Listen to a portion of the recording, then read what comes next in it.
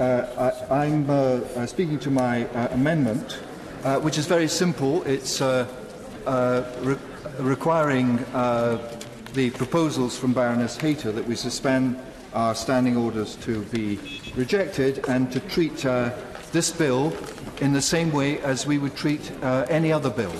Now, I appreciate the points that have been made about the urgency of this matter and the consideration of this matter, but as I've already indicated, it would have been perfectly possible for us to consider the second reading of this bill today and for us to consider the committee stage on Monday, which would have meant that people had a chance to absorb the arguments, to treat it properly and to put down amendments. As it is, it's going to be extremely difficult for people to put down amendments for both the committee stage and the report stage, and it is a vitally important bill.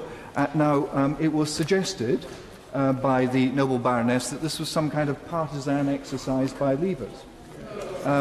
I have to say, actually, those people who are jeering have probably not read the bill, because if you read the bill, you will find that the bill actually makes it much more difficult for the Prime Minister to reach an agreement on her extension, because she has no authority. She has to come back to the House of Commons if something is proposed which is not as she's proposed, and it actually makes the process for those who wish to avoid no deal and wish to see this carried through speedily and effectively more difficult. Now, it is passed through the House of Commons with one vote without amending that very basic point. And what this House is very good at is reading legislation and putting down amendments and agreeing sensible conclusions. It was impossible for the other place to do this, given the timetable which was set. And when you have the Secretary of State, Stephen Barclay, who I think has done a magnificent job in very difficult circumstances, when you have him complaining that he's only got a few minutes in order to address these matters, something has gone very awry.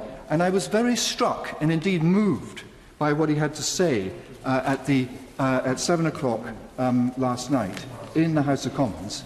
He said, "We are passing the bill in haste and do not have adequate time to debate it in the manner that I would like us to. There is only 1 minute left on the clock. There are problems with the speed of its passage, the constitutional principle of it, and the way it will interact with any decision reached by the Council that differs from the earlier decision taken by the House. I hope that the constitutional experts in the other place will address some of the bill's flaws. It is because of those defects that the government will oppose the bill, and I urge members to oppose this defective bill." Now, if ever there was an invitation from a Secretary of State to ask this House to do its constitutional duty, that is it, and in the most appalling circumstances, where the time for debate was very limited and where the thing was rammed through the House of Commons in 9 hours. So all my amendment is doing is saying, please, can we actually do our duty and carry out the proper scrutiny of this bill and reject the suggestion by Baroness Hayter that it all has to be done in haste. And it's not just the Secretary of State who's expressed concern about this. I mean, concerns have been raised about the speed and also the precedent which would be created, which would undermine our ability to govern this country. I mean, that's pretty serious. I mean, the concern has been expressed by the chairs of the European Scrutiny Committee, the Procedure Committee, and the Select Committee on Public Administration and Constitutional Affairs. Now, this House cannot ignore that and just say, well, we're not going to have proper debate, it's all a filibuster. This is what we're here for. And if we're not actually capable of doing that, what is the point of us? What is the point of having 100 people on the Liberal benches if they're not actually carrying out their constitutional duty, which is to be guardians of the Constitution and to scrutinise legislation and to hold the government, in this case Sir Oliver Letwin and his chums, to account.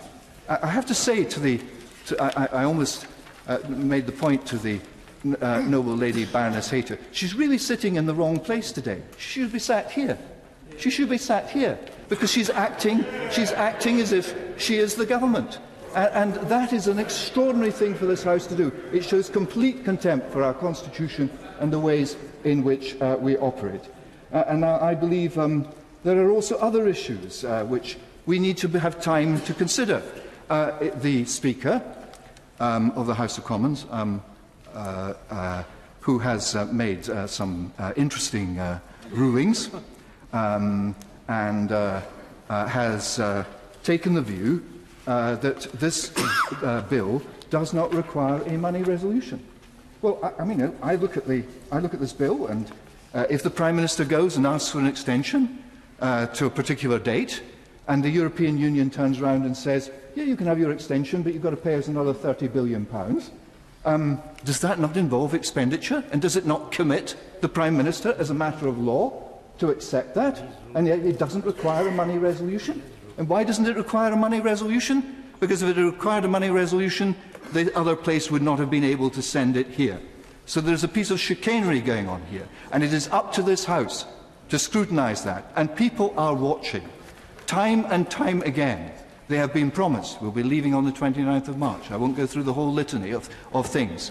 And the pantomime which they have seen in the other place has done huge damage to the standing of Parliament, whichever side of this argument you're on. Please, please, let this House do its duty and carry out its duty in a way that will be respected by the public. And that involves us not actually setting aside the important standing orders which we have, which are the guardians of ensuring that this matter is dealt with properly. I beg to move.